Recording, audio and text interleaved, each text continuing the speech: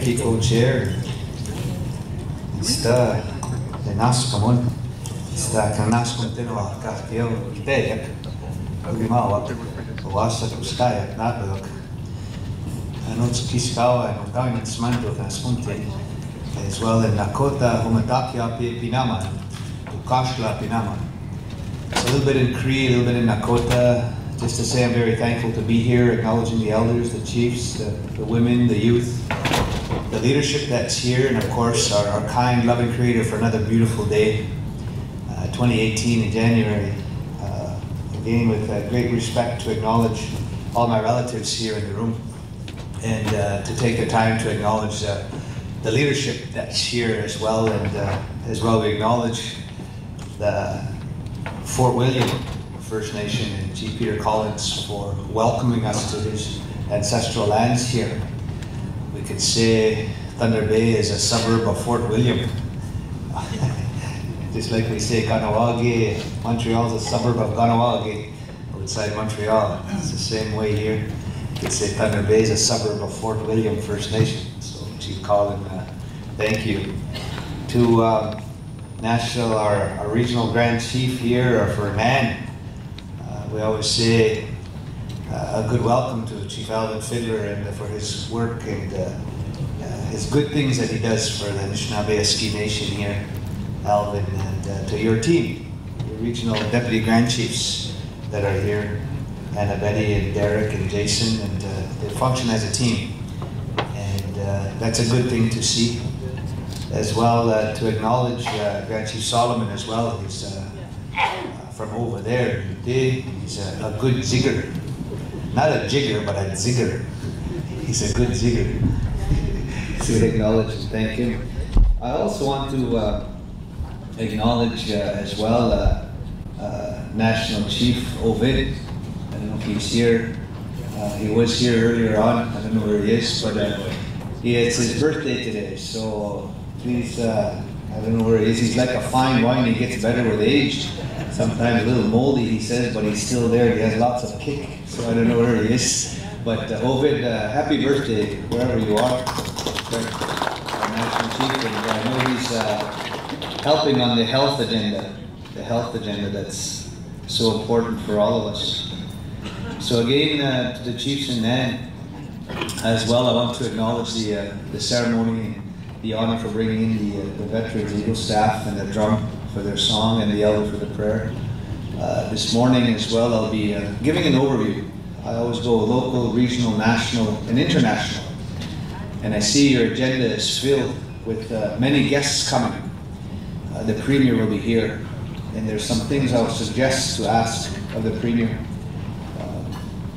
Even as well, my colleague on the AFN Executive, Regional Chief Day, will be here to provide an overview of health and some of the transformational agenda on health.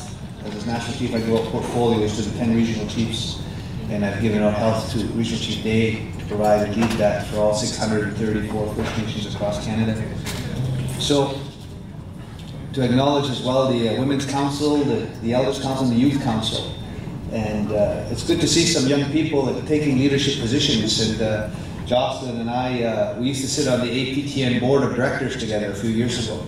And now she's the chairperson of that board. And that's really good to see young people starting to take leadership positions.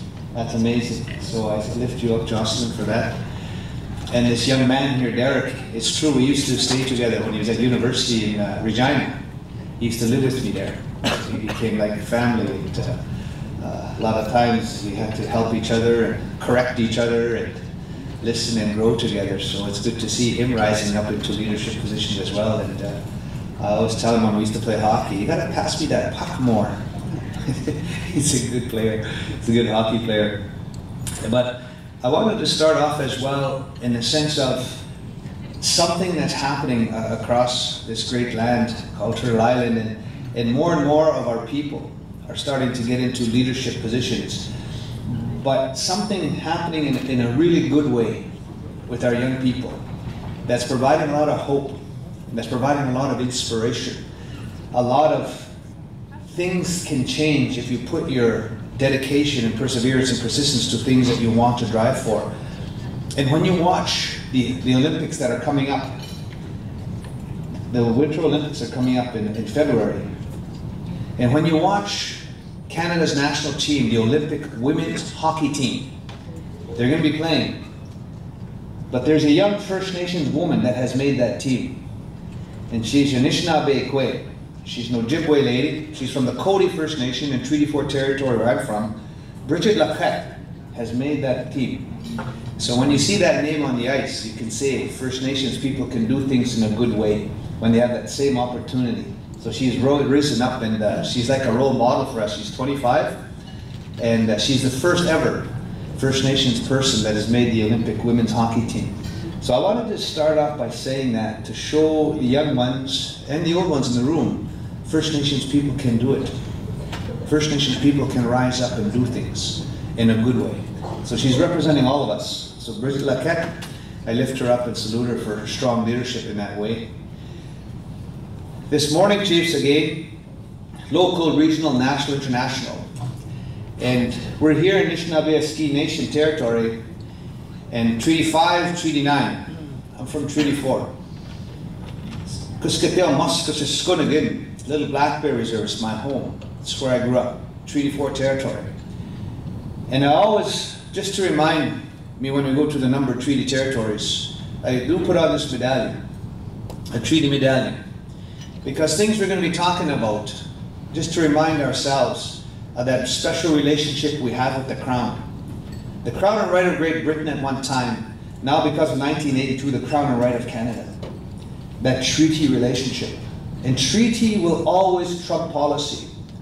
Treaty was always trump policy. And so looking towards treaty implementation according to the spirit and intent. And so anytime we say we come together as treaty people, we just want to see our treaty honored and implemented according to the spirit and intent, the way our elders understand it. Because we know we never gave up anything under treaty. But peaceful coexistence and sharing the land and resource wealth is how we're supposed to be. But that's what we don't see. So even when you talk about education, why did the Prime Minister go out to Pekanchugam? Why did he go there to open a school? Why is the federal government providing a school to our people? Federal fiduciary trust obligations, treaty responsibilities. When you are ready to settle down on your reserves, we will provide a little red brick schoolhouse and teach your children the cunning of the white man. Spirit and intent to education. In times of sickness and pestilence, we will keep a medicine chest at the house of the Indian agent. Spirit and intent to treaty right to health care. All these rights. Continue your avocation of hunting, fishing, trapping, and gathering. So, Prime Minister, health fish. I hope the Pekanchugam issued him a license or permit to take those fish. Reverse it. Reverse it. Hunting, fishing, trapping, and gathering. All of these rights. And Chiefs, the most important right we have, the right to self-determination. Very important right. So this treaty obligation, very important. So locally, I'm going to start off nationally, regionally, and then international. So nationally, when we look at it now, we just finished our Chiefs Assembly a month or so back. And that Prime Minister came out to our Chiefs Assembly past number of years. And he committed to our Chiefs Assembly there would be an inquiry to missing murdered Indigenous women and girls. So there's an inquiry. Obviously, there's some challenges there to try to get it back on track, but we're going to keep pushing to make sure that the families are heard first and foremost. A total new reset, everybody says. More extension, more time for the inquiry to do its work, because it's very heavy work they're doing. So the inquiry is going forward. It's not AFN's inquiry. We say it's a government started, but the families push for that. So we want to make sure anything they do is family focused, first and foremost. And 75–80% of the time when we talk about inquiry into missing murdered Indigenous girls, there's a constant theme. And that constant theme is that the policing system, the justice system needs to be reviewed.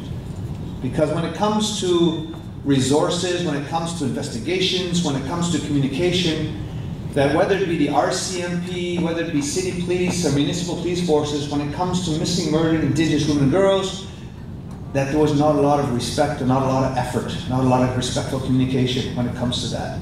That theme seems to be coming all the time. So we said, we challenged the chiefs of police 2 years ago when I met with them. I said, prepare yourselves as chiefs of police, because you will be taken to task. You will be called into question about why you did or didn't do anything on these certain files. So the police justice system, part of the MMIW, is a very important piece.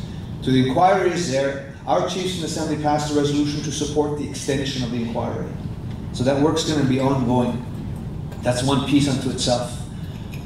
He also came and said, we will implement all 94 calls to action from the Truth and Reconciliation Commission. All 94 calls to action. Very important piece, because one of those calls to action is the implementation of the United Nations Declaration on the Rights of Indigenous Peoples. That's the framework to reconciliation in Canada. It's that framework to reconciliation in Ontario. It's that framework to reconciliation back home in Saskatchewan. The UN Declaration on the Rights of Indigenous Peoples. I'm going to come back and give a report on that piece. He also said we will remove the 2% funding cap. Removal of the 2% funding cap that's been in place for 20 years, and find a process to work towards long-term, sustainable, predictable funding. He said that to our chiefs in Assembly. And so we had last December the fiscal update, the new fiscal report, the new fiscal overview, how we're trying to move away from the contribution agreements that the chiefs and council signed, and how we're trying to move towards nation-to-nation grant transfers, just like the feds transfer to the provinces. Same thing can apply to us from the feds to First Nations governments. What does that look like? How does that move ahead? Because you know, the FSOs will be coming out to your reserves pretty soon, from INAC. I still call it INAC, even though there's 2 departments now, but the FSOs will come out. There you go, Chief Brown, here's your contribution agreement. You don't, no, you don't sign it, you don't get any funding. You know, so that's how it's going to work. The FSOs, they come out. And so, and then you have another, if you have a policing program, there's another contribution agreement, another department. Same thing with non-insured health benefits and NADAP and transportation and health, that's another department, another contribution agreement. Then you've got a daycare, ESTC, same thing, another contribution agreement, another federal government department. Another audit, another report, all these reports that don't go anywhere, except to the Regional Affairs Office, and they just sit there.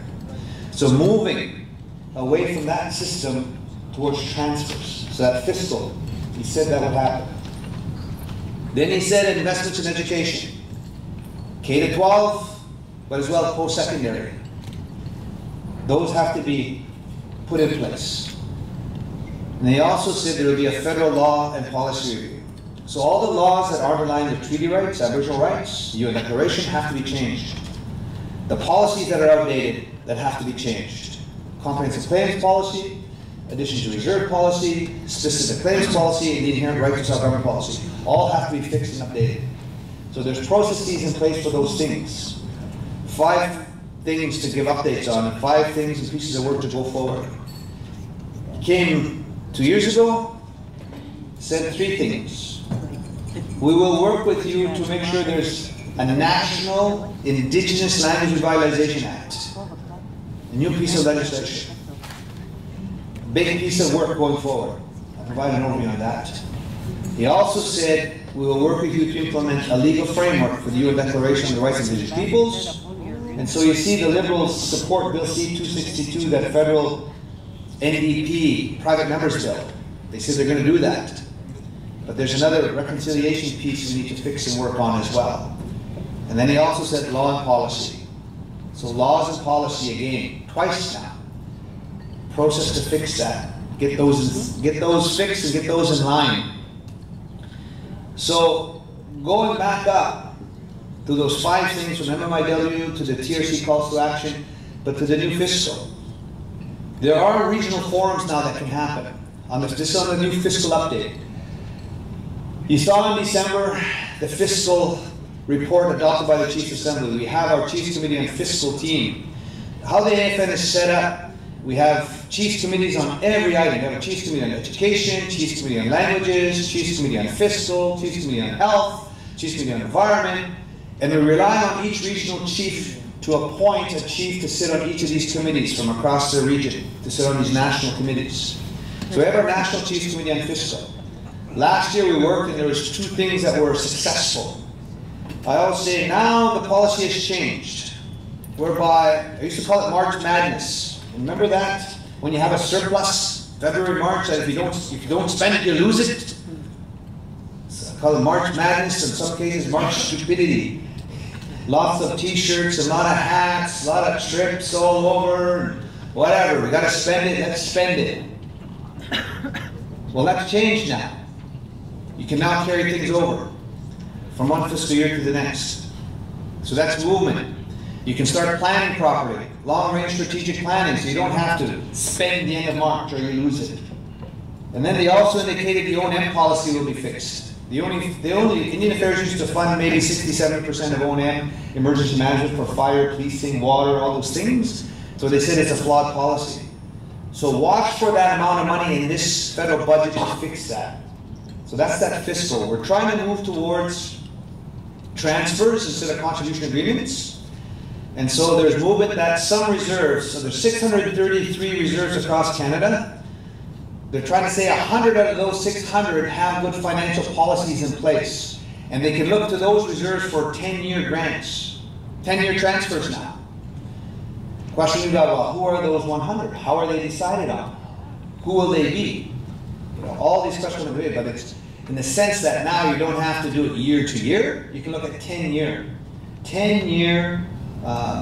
contribution or nation-to-nation transfers.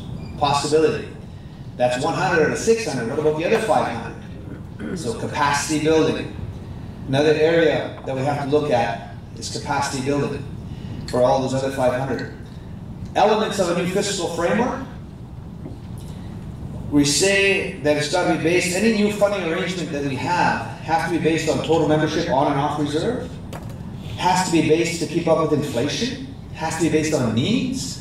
There has to be a northern remote indice factor put into place. And I said the big one is that any monies we receive as First Nations people aren't supposed to come from the backs of Canadian taxpayers. That's not how it's supposed to be. Anything we get as First Nations people is because of all the land and all the resources we're sharing with everybody else in Canada.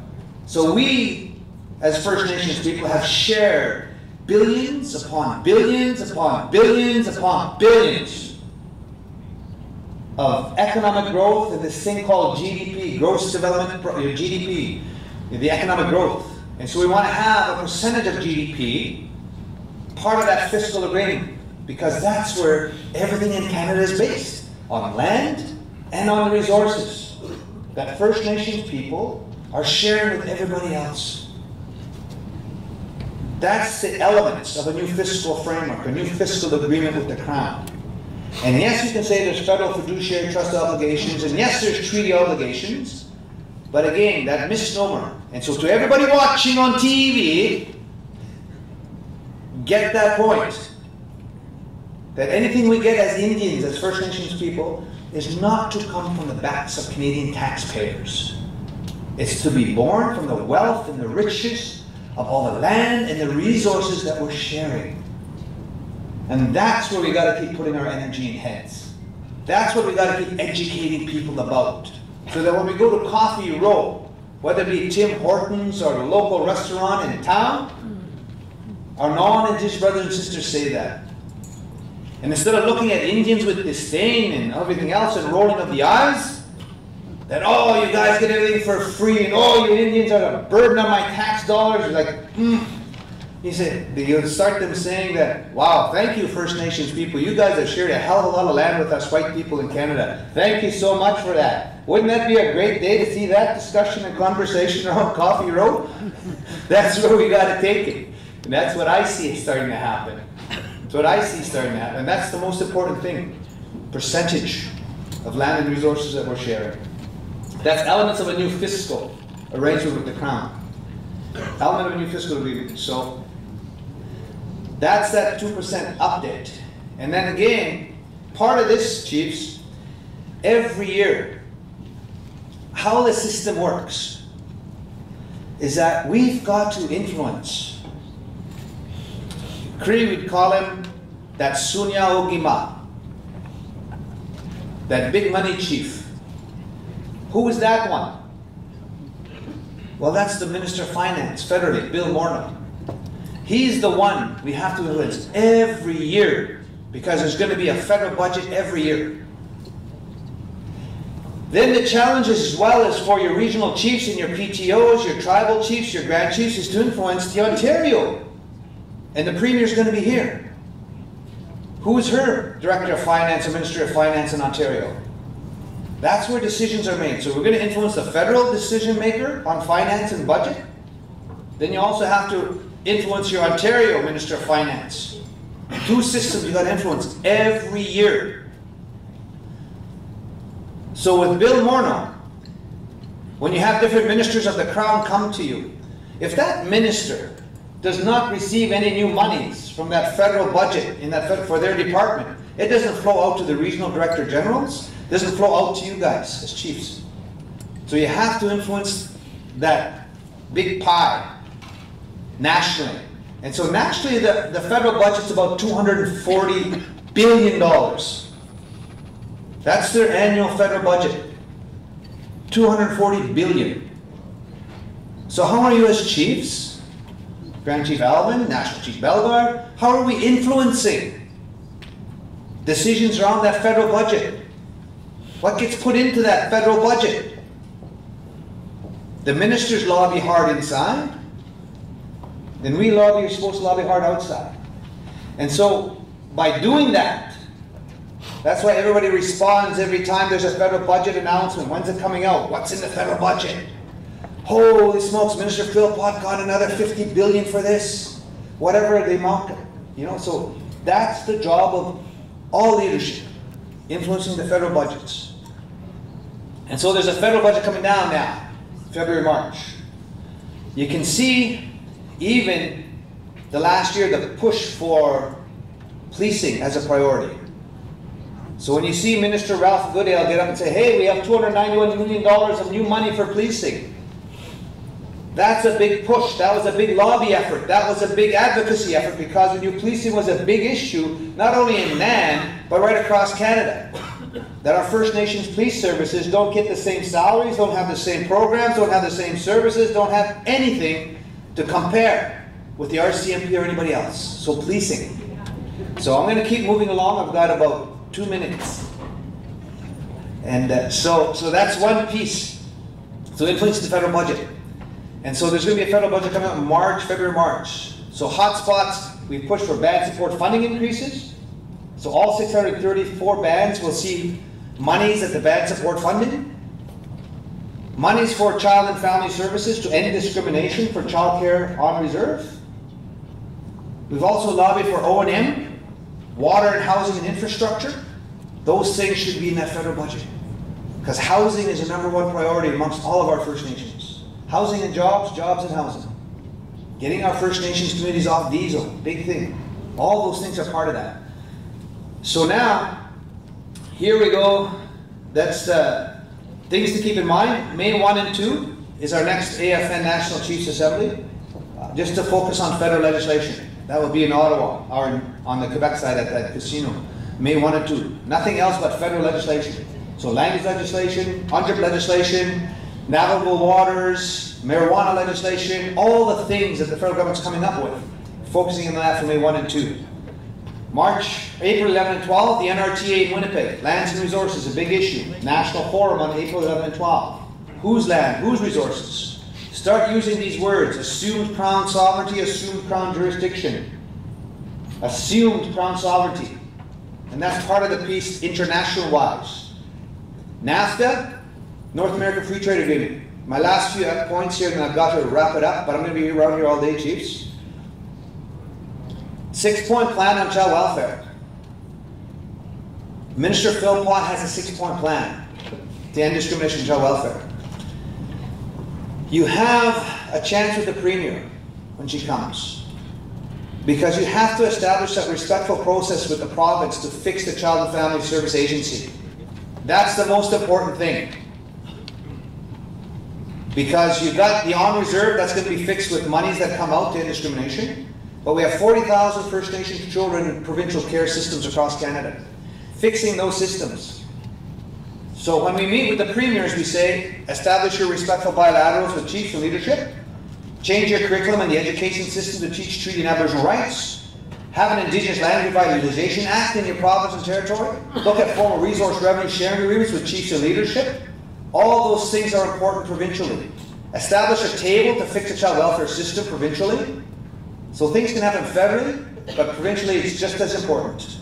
All those things have to happen.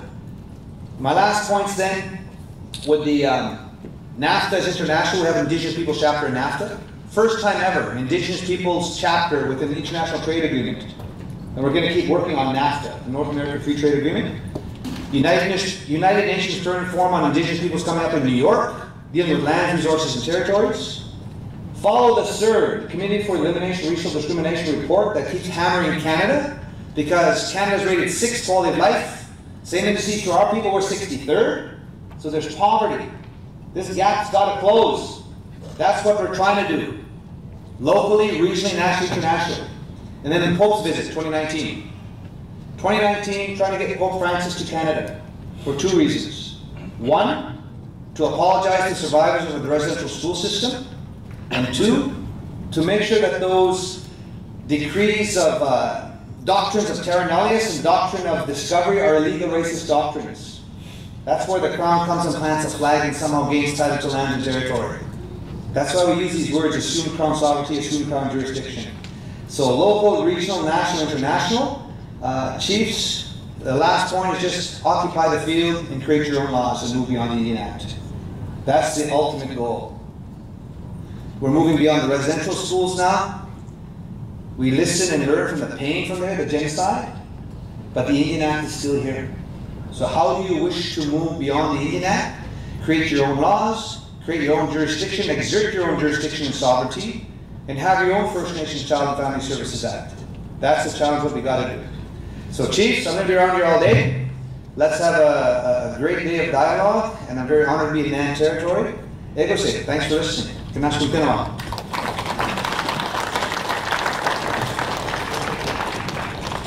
English National Chief Harry Bellegarde, and we have a gift that is being presented by Deputy Grand Chief Derek Fox. And again, give him a hand. Thank you very much.